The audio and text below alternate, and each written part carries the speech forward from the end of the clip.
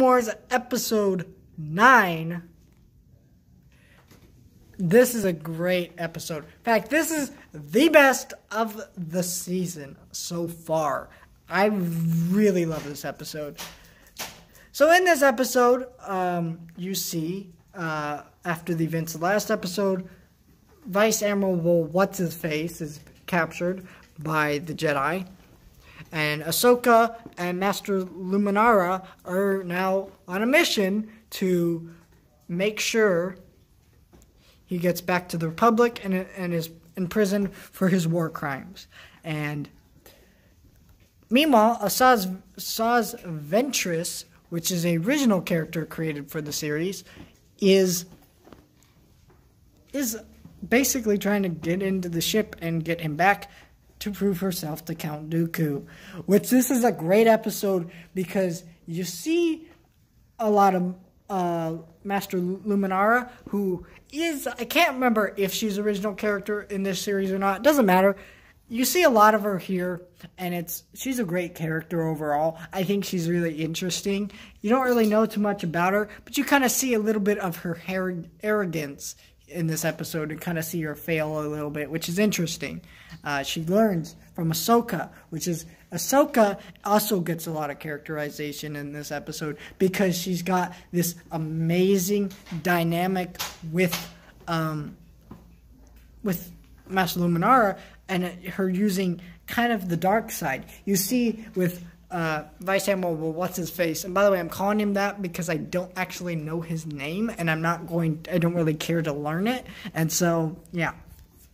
And so he's in this episode, and she trying to get information out of him. Well, she threatens him to murder him with the lightsaber. She wasn't planning to, but she's using more violent tactics that the Jedis don't usually use, which is interesting, and it's fascinating. And you kind of see this dynamic where Anakin is rubbing off on her. She's learning things from Anakin that maybe not necessarily are good.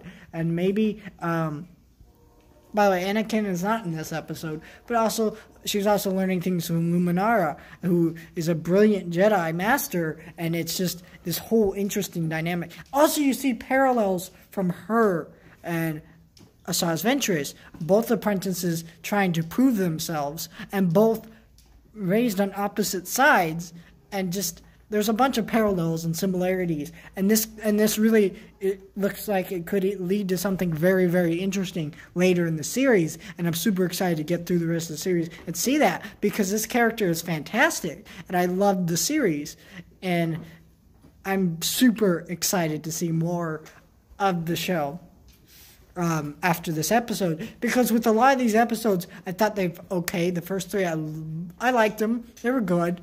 The rest of them were kind of just slow burners, and I just really haven't gotten into Clone Wars, because a lot of this season is very slow, and, this is a good episode, though, that made me excited, maybe not to watch the rest of the season, but at least finish this season and get to some of the later seasons that get better as the show goes on, because this is a really good season, and I love this season.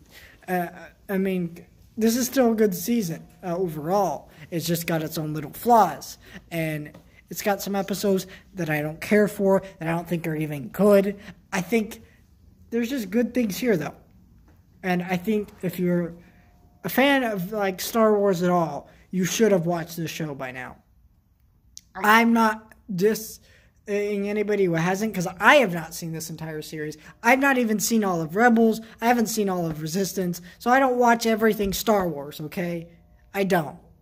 But I'm planning to make my way through that stuff, and I actually do want to talk about some of this stuff, and I did quit Resistance, and I don't know if I'll ever get back to watching it, because honestly, I don't really want to ever.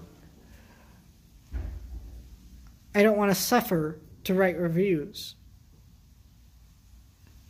But overall, I did like this episode, and I think you should check this one out. And I can't believe a lot of the fights in this episode, the cinematography, the different motions and movements these characters have. It's fantastic. And this has some of the best animation of the season. Oh my gosh, one of my favorite episodes of the season.